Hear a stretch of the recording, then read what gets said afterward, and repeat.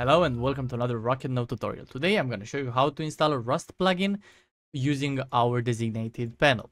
It's really easy, it's going to take you less than 2 minutes. The first thing that you have to do is go to panel.rocketnode.net and select the Rust server that you want to use.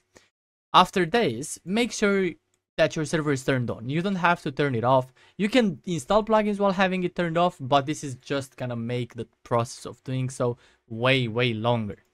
So keep it turned on and go to umod.org. The link will be down in the description. Here you can select a plugin, you can sort them. This is the biggest marketplace of plugins, of free plugins for Rust.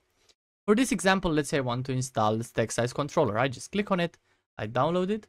Make sure you remember where you downloaded so you don't lose the file. Now after downloaded, go to File Manager, navigate to Oxide, Plugins, press on the upload button. Select the plugin that you just installed. In no time, you're gonna see that it popped in here. Go to console. And if it says loaded plugin, and then the plugin might send like a message in the console, it's this easy. It means that your plugin is already installed. This is why I don't tell you to turn your server off. If it had been off, then you wouldn't have seen this message. So it would have taken you more time to just turn your server off, turn it on, and then check it. Whereas here, you have it turned on, you just uploaded your plugin.